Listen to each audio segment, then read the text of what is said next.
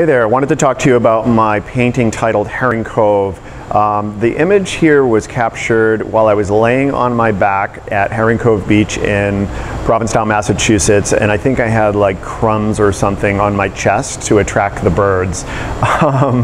So I think the composition here is interesting because I don't think as a painter I would have been able to create the random pattern here. It definitely reads as the natural pattern of the birds. I took probably 25 of these photographs. This was the best one.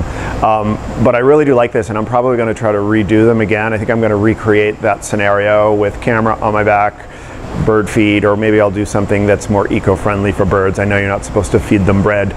So hopefully we'll be seeing more of these.